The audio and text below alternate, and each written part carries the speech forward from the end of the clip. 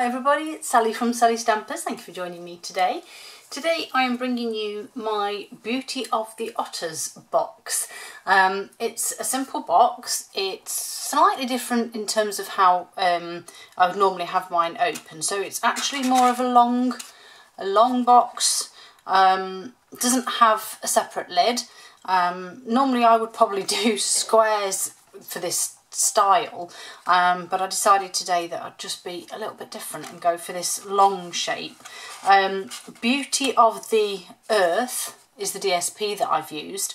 I sort of wanted to try and use something a bit different, and again using the reverse or B-side as I call it of the DSP is something that I always try and showcase, because I think that is sometimes just as pretty as the side that you're meant to see with all the patterns. So I've kind of gone for the contrast. So this is the Old Olive and Mossy Meadow version, and then today I'm going to be using this one, which is Misty Moonlight and Night of Navy, which granted there isn't really much Night of Navy going on there, but I just wanted to show, yes, these look like winter trees, but they also could just look like grasses underneath the water, and the blobs are the bubbles.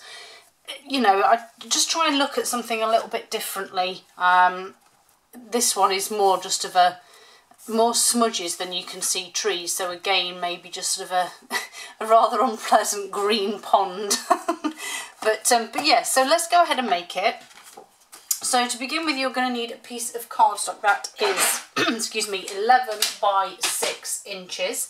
And that is 27.5 by 15.5 centimetres.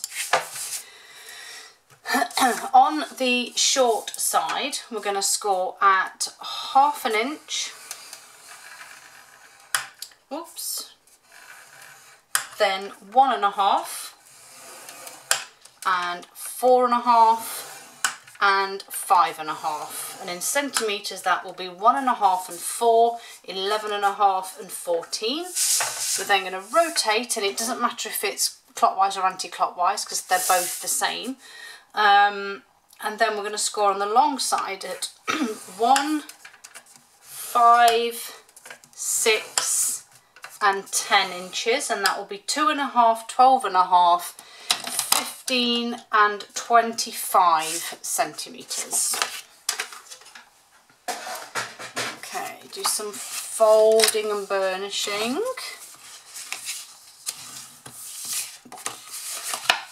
As I say, this is the easy part. But yeah, these otters, obviously normally I would do my celebration projects at the weekend. But as I said, I quite like these otters, so I thought, well, I'm going to create a project midweek, so why not? Okay, so once you've done your scoring and your burnishing, so we're going to start at the bottom here, and we're literally going to create some little tabs out of this bottom square, cut away that little thin bit. Same here. We're just going to cut these away.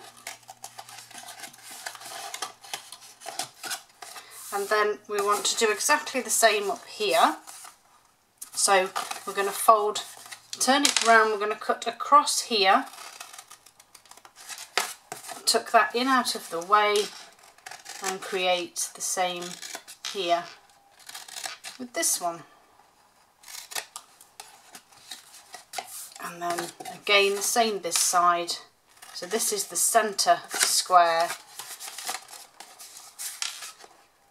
I'm just going to fold that in so I can get at it and cut those bits out there. So you should now be left with this shape. Do it that way, you can see a bit better. So this obviously now comes together as the base of your box. So all you need to do now is cut away these long sections either side, but all of it gone, say, same both sides, just cut it all away. And then this very last tab here is the bit of your lid that tucks in, and so you just want to cut a very thin slither off either side. And once you've done that, you're left with this shape. Okay, so all I want to do now is I'm just going to grab my heart punch. Now if you have anything with this kind of curve on, you can use it as a punch or a notch. Oh, actually I need to add my DSP, don't I? Silly me. Right, so you need one piece that measures 2 3/4 by 3 3/4. If you have direction, then obviously just make sure that's going the way it should be, and that just goes on the top. And then I have 2 that are 2 3/4 by 3/4 and 2 that are 3 3/4 by 3/4. And in centimetres, your large piece here will be 7 by 9.5, and then you will need 2 that are 7 by 1 and 2 that are 9.5 by 1. And then we're just going to stick these on. You can hear a little dog trotting about. I think she's going up to bed. Bless her. Okay, and then these last 2 bits here. Come on, Seal. Yeah, that way, I want that one. And the last one here can just go on back there. So yeah, so now I'm going to bring in my little heart punch. Again, if you want to measure it, you can, but I'm just taking a little notch there for the thumb. And then we're obviously going to glue this up. So adhesive on those 4 tabs there, and then just bring those round. Just give it a second or 2 just to hold, and then this one the same. So I'm just going to give that a second to hold, and then these front ones.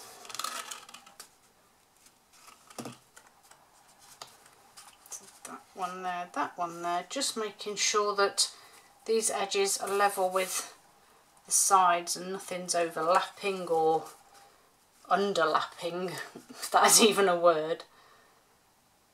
Okay, and then just going to fold my, I call these shoulders, I don't know why, but I just think it helps the lid keep its shape. And then I'm just going to tuck this. Just be mindful if you're doing this early on, as I am, when you've just glued, that you don't tuck this in between your tab and the back piece. So I'm just going to sort of bend it ever so slightly, just to make sure. There we go.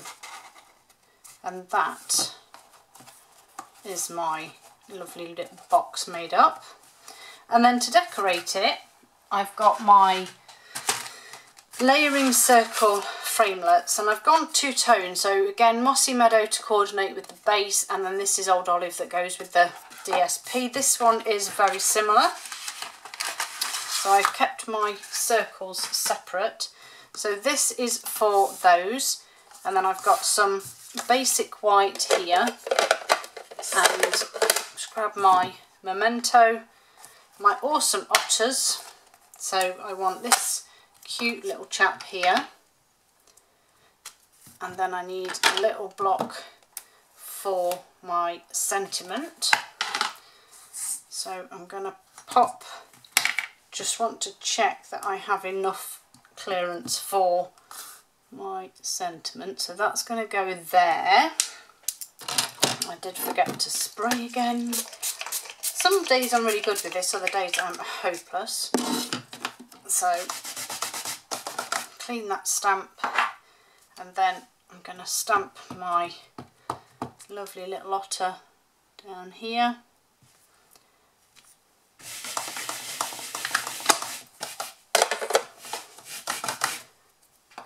Okay, so let's just trim around him for a second. Get my mini boss.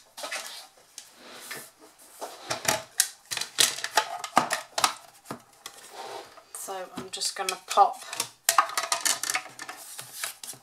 one of these through.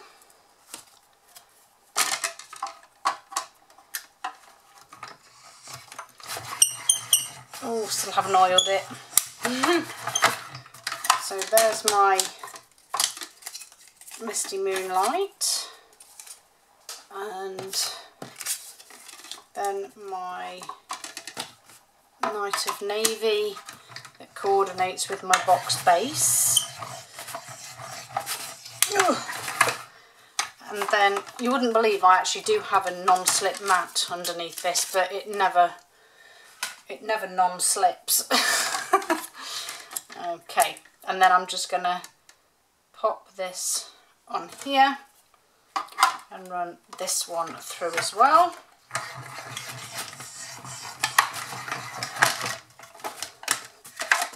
There we go.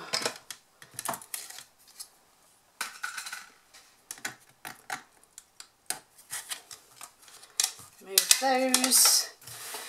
Straighten her up. Right, so back in with this little cutie. So I've literally just used crumb cake blends for this. It's simple as that. So I've got dark here just for his nose. And I'm going to be quite quick with this because you don't want to see me blending. And I literally just used the light crumb cake to go all the way round.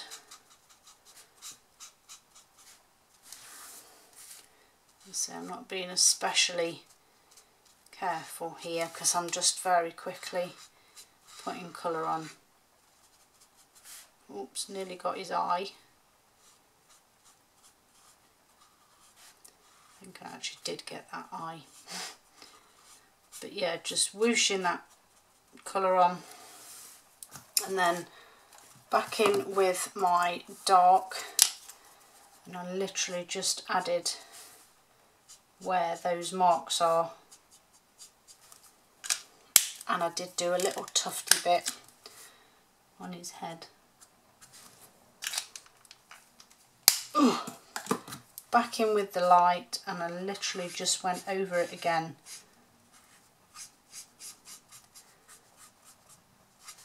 Obviously you would take more time with this.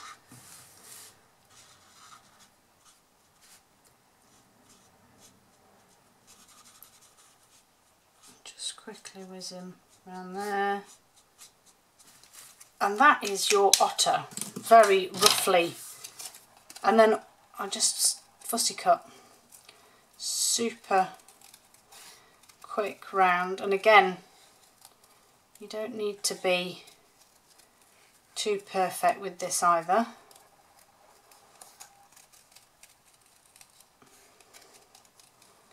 And again, just going back to before, I'm literally just moving the card, not moving my scissors really.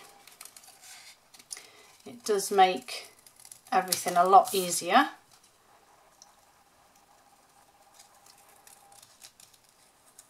And then, crikey, that was quick. Okay, so let's get this stuck on here. Right, so seal again. Got some of my Night of Navy just there. Whoops, my Misty Moonlight here that I've just sort of overlapped down the bottom. My little sentiment here that actually just tucked in just there, which I quite liked. Some dimensionals on my cute little otter. And then the final bit, I used the white crinkle seam binding ribbon to to make a bow. You can use a thicker white if you wish. You could pretty much use any ribbon you wanted to. You could actually, even with this one, you could use the denim one. You can dye these ribbons too. I think I've done it once. You can colour some of them with blends. Again, not something, I think I've done that once too actually. I'm fibbing. So, bit of a glue dot to hold my ribbon in place. So I'm just actually going to fold that glue dot in half and pop it there. Oops.